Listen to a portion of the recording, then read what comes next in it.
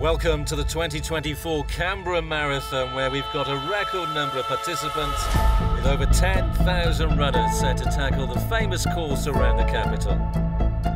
The course record is 2:25.18 for the men and 2:42.29 for the women. Will we see records tumble?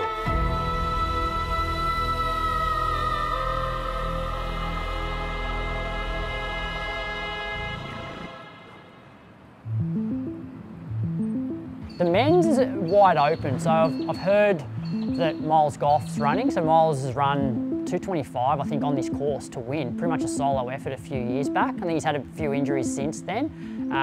There's word that he's out for sort of 2 hours 30. I mean, I'm hoping to run under 2 hours 30 minutes tomorrow. It's been kind of a up and down couple of years since I won the Canberra Marathon. I've had a few injury setbacks. 2:30 or sub 2:30 is a nice shiny round number, and I'd love to get there. I think that's kind of where the training is kind of pointing towards, and I feel comfortable kind of running around that pace. But yeah, the marathon's full of uncertainties, and I suppose you don't really know until you kind of hit the back end of it. So Zach's pretty new to running. He's a bit of an outlier in that he's only been running for a couple of years, but he's so durable. Like he's run 150, 160k weeks. So essentially I've had a serious injury about 3 years ago. I took 2 years off running just to get fit and healthy from that. And this is my first sort of big competitive race since then. So I feel this is the best marathon specific training block I've done. So I'd like to think I can hit a PB on the right day, so which will be sub 2:28. But I'm a different athlete to how I was when I set that. So that was 5 years ago.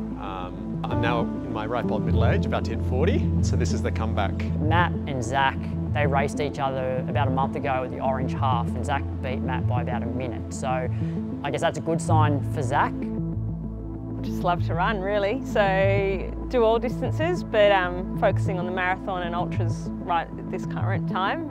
If you look at the women's side, so on paper, like Marnie Ponton is probably the standout because she's run like 2:30 something. The only, I guess, asterisk next to Marnie is that she's training for Comrades. So I know she's doing a lot of these marathons as training sessions. So whether she goes as hard as she can is yet to be seen. So she would be my pick for the women's.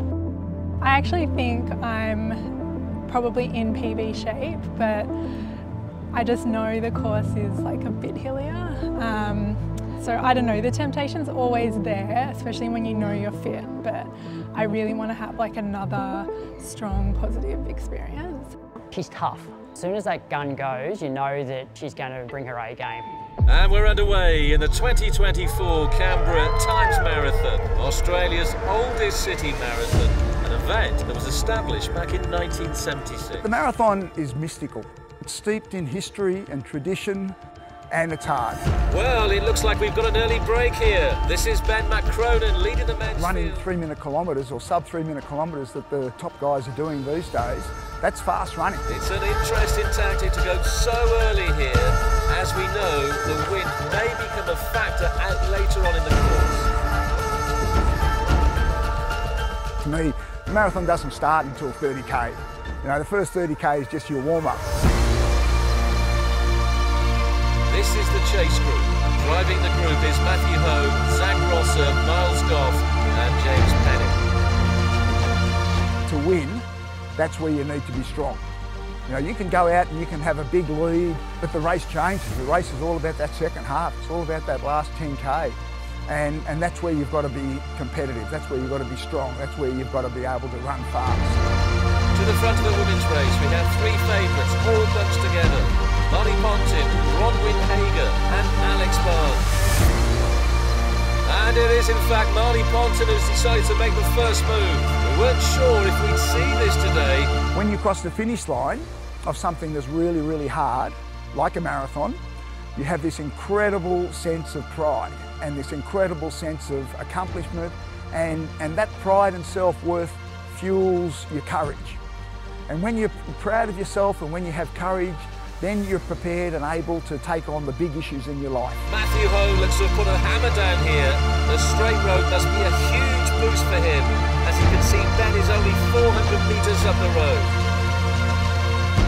And there it is, Matthew Ho has made his move 4 kilometres from the finish. What an incredible comeback this is for Matt. After a 5-year hiatus from the sport, what a statement this is. As we come down King Edward Terrace, 100 metres to go, it's Matthew Ho, the father of 6 kids, who will win the 2024 Canberra Times Marathon.